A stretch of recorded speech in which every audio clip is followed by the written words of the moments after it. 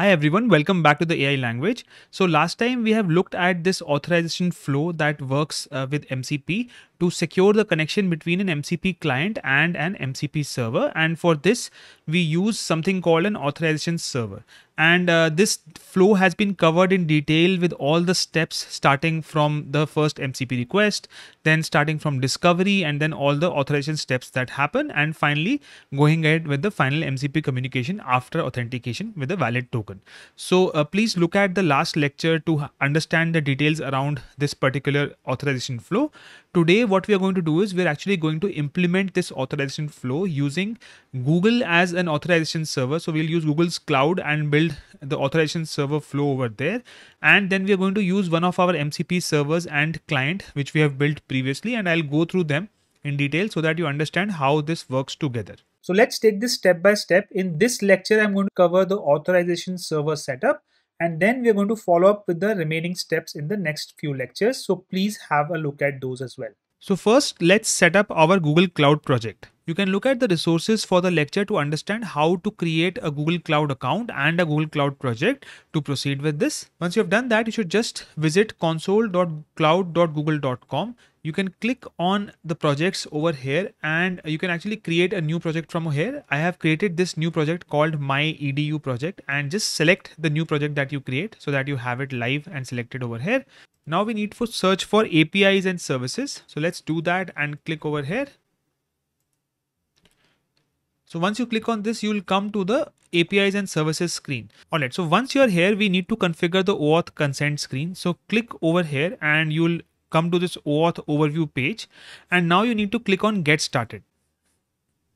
Alright, so why is this step important? Because this is what users will actually see when Google asks them, do you want to give this app access to your profile? Alright, so let me go back to this sequence diagram over here. And as we have seen over here, there's a user who's using an MCP client through an app, right?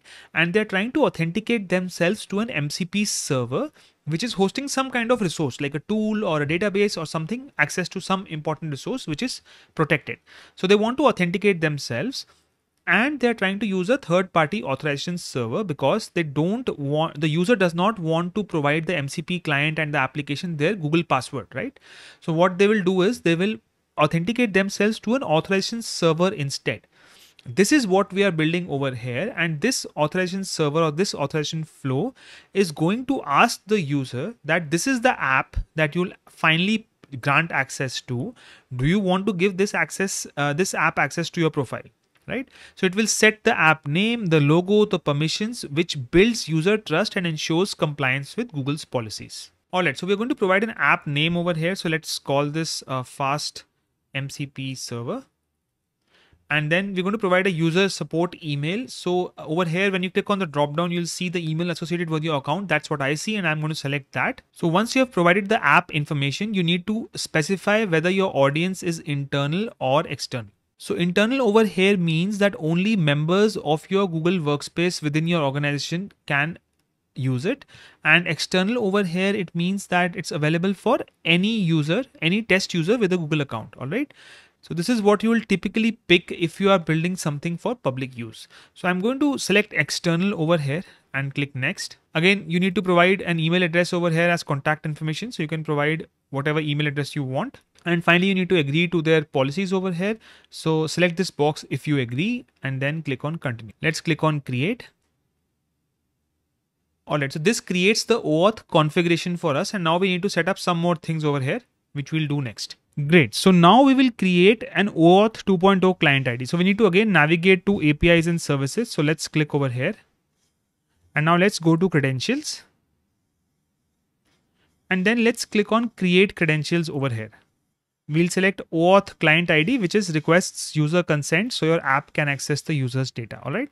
So let's click on this. All right. So here we are at the create OAuth client ID screen, and let's understand what we are doing in this step. So what we're doing is we are creating an OAuth client ID in Google Cloud, but you notice something important, that in our setup, the app being registered is not the MCP client. So it's called an OAuth client ID, but we are doing this for the MCP server. So why is this for the server and not for the MCP client? Because in OAuth, the application that receives the user's browser redirect after login is the one that needs the client ID. All right. So the MCP server is the one that will expose this redirect URL, which will be /auth/callback endpoint to handle this redirect. All right. So we'll see this as we go along.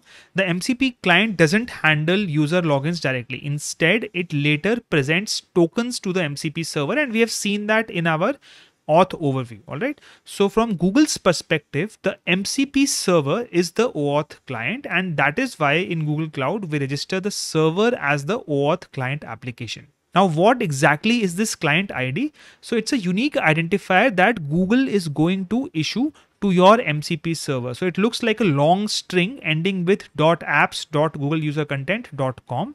Every time your server redirects users to Google's login page, it includes the client ID in the query, so Google knows which application is requesting this authorization. All right. So later, when exchanging an authorization code for tokens, the server again provides its identity using the client ID and possibly the client secret as well. All right. So now we can go ahead and create this OAuth client ID. So we'll select an application type over here. So we'll select web application. Then we need to give it a name. So we'll give it the name fast MCP server.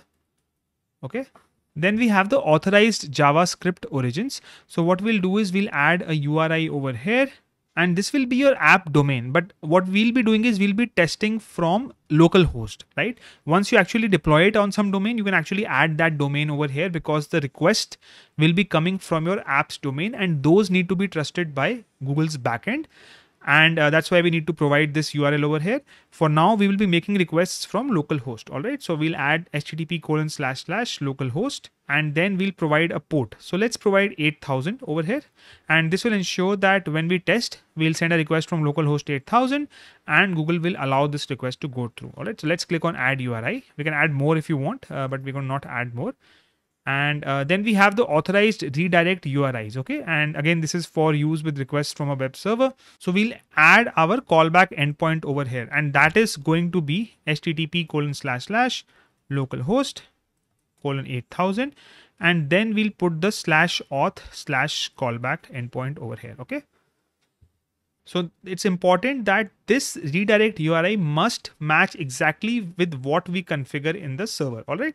So if your server says /auth/callback, you must configure the exact path here. If you change it to /auth/google/callback, then both your Google Cloud Console and your server configuration must use the same path. So we are going to use this over here, and we're later going to use this in our application. And why is this critical? Because this is where Google will redirect the user after login, sending back the authorization code. All right. And if it doesn't match exactly, the login will fail. So let's click on add URI. Let's delete this other one over here, and let's click on create. Now, once you hit save, Google will generate two things. It will generate a client ID, which looks like a long string ending in apps.googleusercontent.com. So this is our client ID over here. All right. The second thing that it creates is a client secret, which starts with something like GOCSPX, this one over here. All right. And again, these are the credentials your fast MCP server will use when it exchanges the authorization code for tokens. All right. So the best practice over here is download the JSON file containing these credentials. So let's click on download JSON over here, and you'll get this downloaded over here, right? Store this file very, very securely, and never commit this to GitHub or version control. Okay. In production, always use environment variables or a secret manager. So we can click on OK over here to close this dialog. And just remember that once you close this dialog, you will not be able to access this again. So it's important that you download your file over here. And just in case you did not do it, you can actually follow the process again and just create it once more, and then use that downloaded file. All right. So this is it for the backend setup on Google Cloud. You have configured the consent screen so users know who is asking for access. You have created an OAuth client ID, and you have configured the origin from which you're allowing this to be called. And you've also configured the redirect URI where you should be sent after authorization. And the third thing is that you have saved your credentials securely. So you have the consent screen, you have the OAuth client ID, origins and redirect URIs, and thirdly, you have the credentials securely saved. So now your fast MCP server can use these credentials to authenticate users with Google via OAuth 2.0. In the coming lectures, we are going to make our MCP server and MCP client that will work with this authorization server that we just made.